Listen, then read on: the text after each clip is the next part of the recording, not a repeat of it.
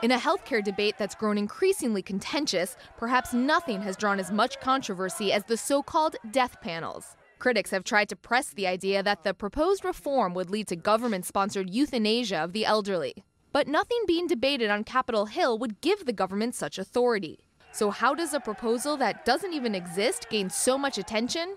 It started with a portion of House legislation that would allow Medicare to pay doctors to talk to patients about end-of-life decisions, like a living will or hospice. Any counseling would be voluntary. Similar laws are already on the books. In 1992, under Republican President George H.W. Bush's administration, the government required hospitals to ask patients if they have a living will. Just a year ago, Congress approved legislation requiring doctors to discuss issues like living wills with new Medicare participants.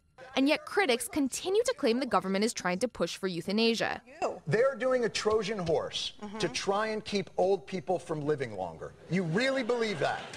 You do believe that? Yes, I believe that this bill is science... deadly to seniors.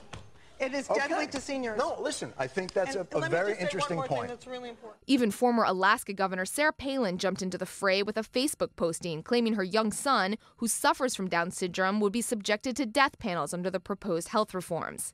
With his poll numbers on healthcare slipping, President Barack Obama is taking on the myths himself. Every credible person who has looked into it has said, there are no so-called death panels, an offensive notion to me and to the American people. These are phony claims meant to divide us. The real effect may simply be leaving the people who would be most affected the most confused. One person says one thing and the other one says another one, and you don't know which one is really telling the truth. Given the uproar, it appears unlikely that even the original House provision on end-of-life counseling will be included in future versions of the bill. Julie Pace, The Associated Press, Washington.